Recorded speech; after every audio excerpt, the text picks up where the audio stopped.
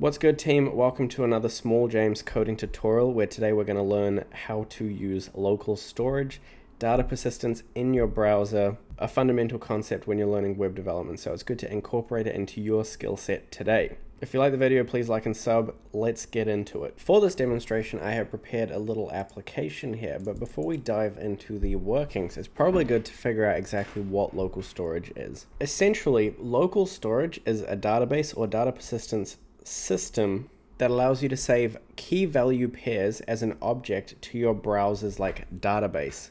Now that storage is specific to a particular browser on a particular device, so your Chrome on your phone won't have the same local storage as the Chrome on your desktop.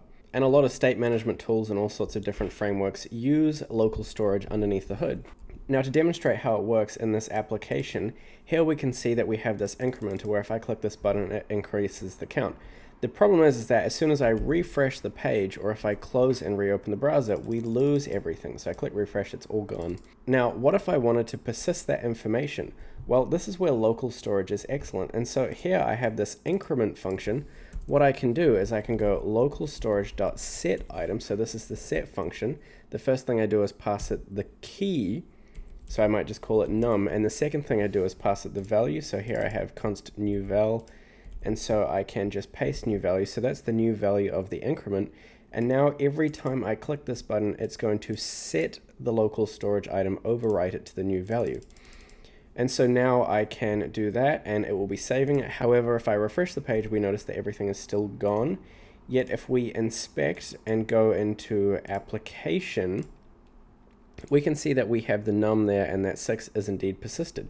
So the information is saved. The secondary thing we'd have to do is retrieve it. And so I can define a function called onPageLoad, just like that, open that up. And I can say const saved val is equal to localstorage.get item. And I use the same key that I saved it as, which is num. You might want to be more specific than that. And now that's going to get the item, and then what I can do is say val.innerText is equal to saved val. And so now as soon as I do that and refresh the page, still nothing happens, and that's because I have to call this on page load. So this will execute, call that, and now when I refresh the page, we can see that 6 is persisted. If I increase that button and refresh, the 15 is persisted, and that will be the same if I reopen the page as well.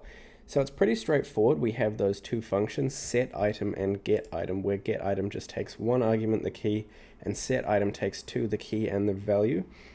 Now that's just if we're passing in a single value. If you wanted to save an object or a different type of data structure, what you could do, let's say we wanted to save an object, is you want to save it as a string. And so you would go json.stringify, pass in that particular object. So let's say we have an object here. And then, in this particular case, let's say our value is equal to new val. So now we're saving an object. Now, what I can do in here is just read that in and say new value is equal to json.pass saved val, which is going to be whatever comes back from num. So this key num has this associated object.